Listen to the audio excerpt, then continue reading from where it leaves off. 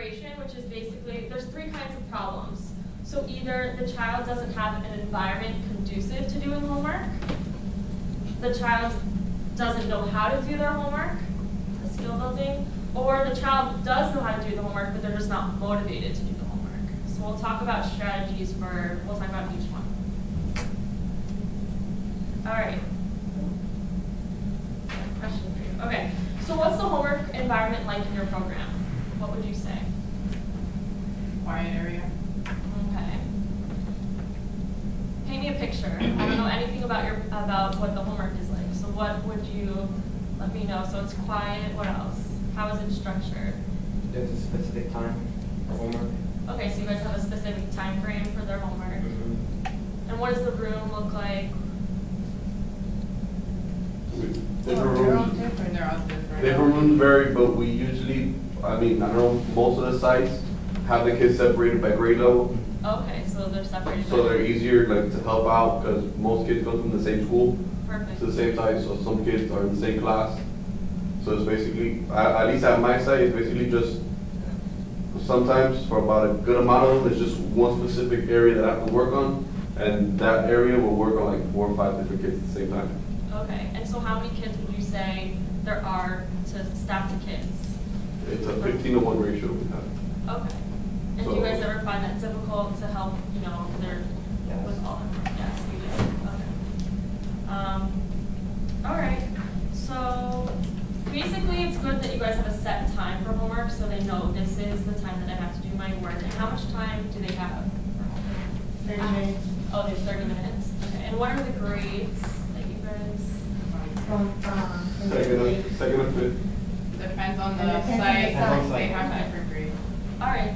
And so for the older kids, I'm sure the 30 minutes is not if they're taking home the work. Okay. And then again, the location, it should be quiet, well lit with minimal distractions. So if there's a room with big windows like this and if people are walking by and the kids are getting distracted, or do you guys notice that there are any distractions in your sites, that the kids are looking around, or people are coming in, walking through a hallway, or you think that the rooms that you guys have are? Well, in one of our sites we do, because the whole entire wall is glass. It's like this. It's like this. So you can see who goes by, who goes to the bathroom, who gets out of the bathroom, who's walking in. Oh, so all the walls are like that, so you couldn't face? Yeah. Okay. Because both sides are like this. Okay. So It's a challenge for you guys. yes, it is. Okay. And you notice that that's very distracting to them? Well, what we have is dividers. Okay. So we're blocking that for them not to see. Perfect. So you guys already are minimizing the distractions, which is great.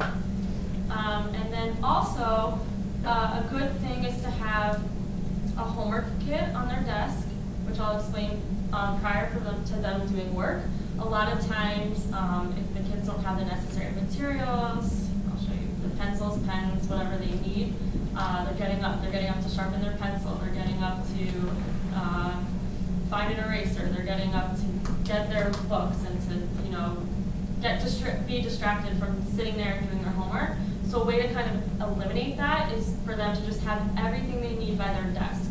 Having all their pencils, all their books, creating a kit. You can get containers from the dollar store. It can be a fun project for them, and just having everything there. So what is your experience with their materials? Is it at their desk? Do they have to get up for it? Do they not have some materials? What do you guys notice? On my side, I'm like leaving it on the desk because then I start playing with it. And so we have like our big desk, and we just have different containers and with like pencils, erasers, Okay. So with your program, is it the materials are out there the whole before homework time? yeah, just the whole day Okay. they left out there, so like use it. Okay, so perfect. And then right when homework time hits, they can pick They up. can grab whatever they need and start Perfect. working. Okay. So and is that the same with everyone? That they have all their materials that they need, or? Yes. Okay. And then also, what do you guys do if students don't know their assignments? Do you ever have that where students they come in and they don't know what their homework is? For example, like they just don't know it at all. Yeah, or does everyone pretty much, they know? I mean, there's some kids that may leave homework at times. I mean, some kids that don't write it down. So I usually go to another kid that would be in his class or would be in her class Okay. as a result. And then if so, then I would copy, because we have a copy machine, so we copy the homework for him to do.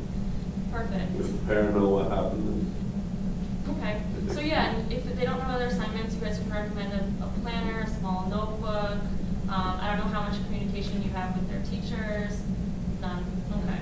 So a planner, a notebook, and I know we provide materials. So if you can always request materials from us that we can always give you guys to make a homework kit, or small notebooks or planners, whatever you guys need. All right. So, okay, so let's say you guys have a great homework environment set up for them, but what do you do if the child, they don't know how to do their homework? They just don't understand. That is what we're going to talk about right now. So it's important to move around the room to monitor the progress and help the students, and we're going to go over this technique, the over-the-shoulder technique, which is basically if you stand behind the child, you ask them the problem-solving strategy and work with them to teach the correct way to complete the problem or answer the problem. So it's basically you're looking at the process of how they're completing the problem, not whether they're getting it right or wrong, but their process of how they get there. And we're actually going to practice that a little bit later.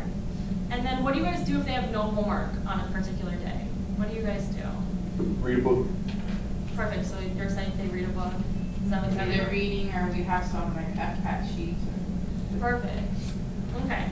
So encourage them to read silently, working on academic packets of work. I know at intervention, well, you guys have the FCAT, so that's perfect for them to work on.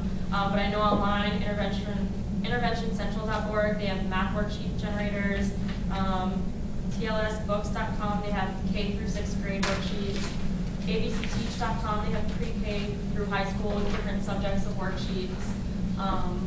So you guys can always find worksheets online to give them, academic work to do. All right.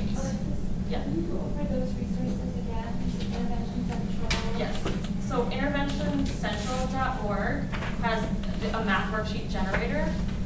And then www.tlsbooks.com has K through 6th grade, they have worksheets. And then abcteach.com, they also have pre-K to high school, they have different subjects and worksheets. And free to download and just print? Yeah, right, yeah. Okay. All right, so now a helpful strategy, if others need help, which you guys already seem to be doing, is to cluster the students into groups by either grade level or the assignments that they have, so that since there's 15 students in one of you, if they have a question, they can always ask each other.